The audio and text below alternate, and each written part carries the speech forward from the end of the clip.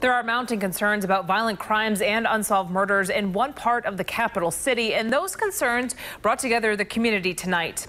Eyewitness News reporter Jared Pliner is live in Providence with the story, new at 11. Kelly, good evening. Well, Cabral Park at Fox Point behind me is quiet at this hour, but earlier tonight, neighborhood people were here discussing issues they believe are connected to violent crime here in the city, issues that they care very deeply about, even if the bloodshed is not happening on this block. Whether it be the recent fatal Federal Hill beating or Chad Brown shootings or Southside violence, city neighborhoods are on edge. Fox Point may be quiet, but the concern is there. We have a lot of crime going on in our inner city, and a lot of it's unsolved. With that, more calls to keep community centers open longer and accessible to more kids, teens especially.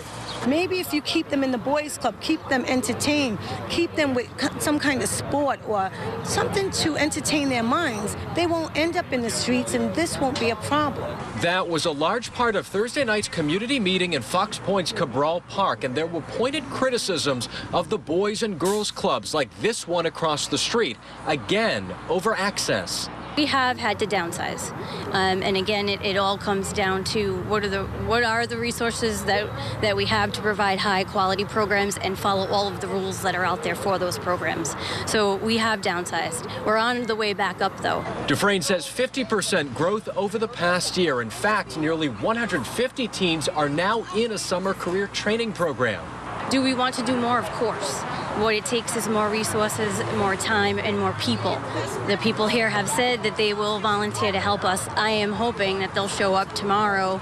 Without the community's help, without individuals' help, I can't move the dial.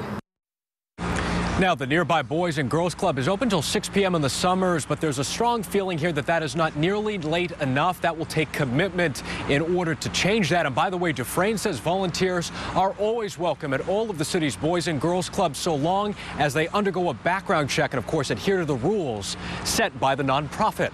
Live in the Providence Mobile Newsroom tonight, I'm Jared Pliner, Eyewitness News.